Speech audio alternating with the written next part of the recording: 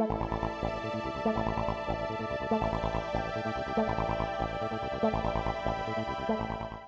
I'm Dennis di Cicco, Senior Editor of Sky and Telescope magazine, and I'm here in San Jose, California at the 2009 Advanced Imaging Conference, better known as AIC. And I'm talking now with Peter Ceravolo of Ceravolo Optical Systems. And I should have a little editorial disclaimer here to say that over the years I've talked to an awful lot of people in the imaging industry, but I've known Peter just about as long as anybody. We met many, many years ago at Stellafane, where we both had a mutual interest in astrophotography, particularly wide field astrophotography with medium format film. And as time went on and people started switching to digital imaging, and many amateurs were clamoring for larger and larger digital chips, Peter was one of the first people that pointed out to me that you have to be careful what you wish for, because the many optical systems that were available at the time really weren't good enough to cover a large format CCD with good SAR images.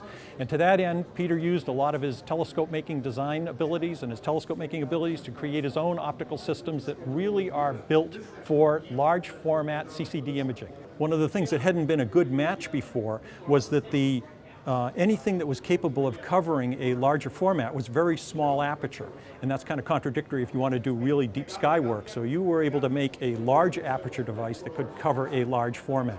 So yeah, and in fact, you know, this is a standard, it's essentially a Cassegrain telescope, and one of the unique features of it is the fact that it's so short, and the reason why it's so short is that we have a very fast primary mirror. It's a very short focal length, and you can see here in the back where we have the CCD camera. This is Apogee Instruments, one of their large format CCD cameras. You can see how huge it is relative to the instrument, and the telescope itself is designed specifically for these large tips. The focuser itself will not cut the field of view. The instrument itself has got apertures in the baffle tubes, etc., that allow all the light to come to a focus.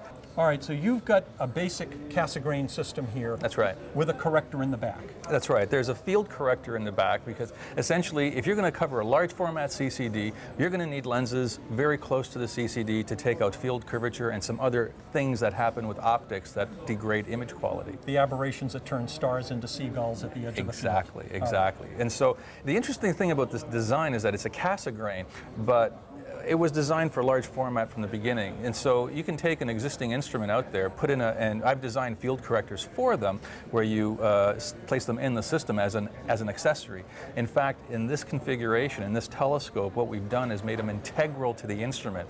What that allows us to do is to re-optimize everything, rebalance the optics and the work that they do in order to achieve the same effect. The result of re-optimizing the optics with the field correctors in place is that you can actually simplify the optical system, simplify the mirrors, where in fact the secondary is spherical, not aspheric, because all other Cassegrain systems have an aspheric secondary. That is problematic for alignment. That's a real big advantage. Yeah.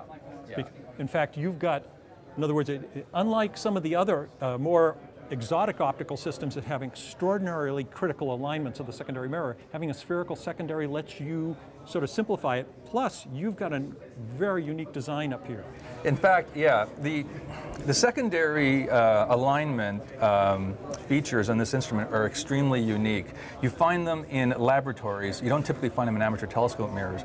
This is a pivot point, and these are the two adjustment screws. And so what you have is what's called an orthogonal alignment cell, where when you adjust this screw, the mirror tilts this way. When you adjust this screw, the mirror tilts this way. And so when the time comes to do a collimation in the field, it's one movement moves the stars in this direction, the other movement moves the stars in the other direction, and you know that, and so it makes it so much easier. Yeah, I know anybody that's ever done alignment on some of the three-point suspensions, where you go twist, you tighten one screw and an image goes off to the side, then you try to figure out what the other screws are. Exactly. This is real straightforward. You've got, as you say, the pivot points and orthogonal motions here. Just twist them, move the star where you want it. Plus the alignment's a lot simpler, a lot less constraint on the centering of the optic, because there is no centering constraint. In fact, it's a sphere. It has no optical axis. All you need to do is tip and tilt. That's it.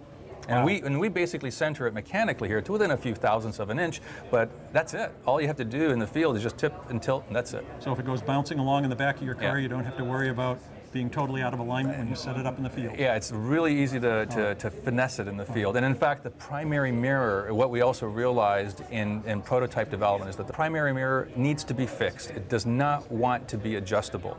So we do precision alignment in the shop so that the customer, when they receive the telescope, using it is more of a pleasure than it is a chore. Because what we found is that if you can adjust something, it will go out of whack. Okay. All right. I know you've got a couple of other features here that I want to bring up very quickly. Yeah. First of all, this is a native f4.9 optical system. That's right. So that's pretty fast for a 12-inch. That's right. Is it 12 or 12 and a half? It's 300 millimeters, 11.8 blah blah something something. Okay. Those are. It's roughly 12 inches. It's 12 inches. Yeah. So it's f4.9. Yeah. But you mentioned before you've got an optical corrector in the back. Yeah. You've got another corrector right here that installs in place of the one that's in there now, and that's right. That does what to this instrument? Well, the native configuration, as you mentioned, is at 4.9. It wants to be fast for wide field. I also wanted to do high-resolution imaging that covers the same large format detector, and so I designed another field corrector that has negative amplifying power. Essentially, it magnifies the image, and so that you can get wide field, high resolution, yeah, and maintaining the coverage over the large detector. And this is actually quite unique in astronomy today. Yeah. So this brings it up to an f9. F9, that's right. So that's how long a focal length? That's 2,700? 2,700 millimeters. 2,700 millimeters. Yeah. Covering the full large format chips. 38 millimeters square, that's right. All right, and you've got other advantages as well. You've got a lot of back focus in here, so it looks like there's plenty of room for no matter what camera you've got for filter wheels. That's right. All right, and you've got necessary adapters to move these things out. You can adjust this. And you can adjust the the position of the camera by inserting spacer rings in there so that you get just the optimal position for the configuration that you're using with the accessories. And of course, you can essentially bolt on anything to the back that works. The other interesting feature about this instrument is the fact that we've made integral to the instrument electronics that controls the thermals and the focuser. All right, so explain to me, let people know a little bit about what that does. You've got heaters on the primary mirror. Yeah. You've got heaters on the secondary mirror. Yeah. All right, you've got thermocouples to measure the ambient temperature of the tube. That's right. All right, so you're aiming to keep the optics very close to the ambient temperature. So that they don't dew over.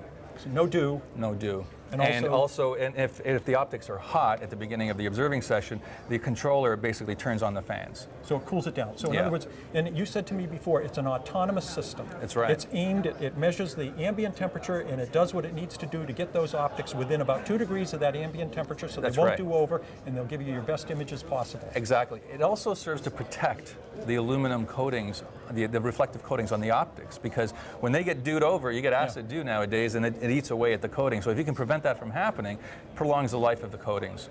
Okay, and so the electronics that are built into the telescope not only control the thermal characteristics of the instrument, it also controls a focuser, as well as some auxiliary stepper motors for actuating rotators, etc.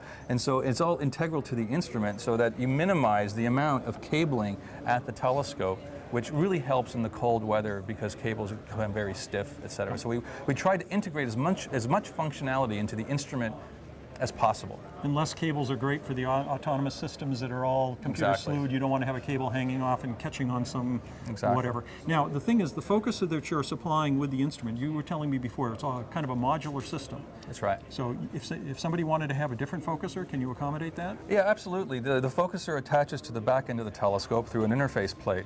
And so you can have, this is an Optec 3-inch focuser, you can have an FLI focuser, you can have any focuser you want. You can have a rack and pinion, you could have Crayford, it doesn't matter. And it's configurable to a customer's needs. Peter, I want to thank you for telling me about your high-performance imaging telescope. I'm Dennis di Cicco, Senior Editor of Sky and Telescope magazine here at the 2009 AIC conference in San Jose, California. So, Peter,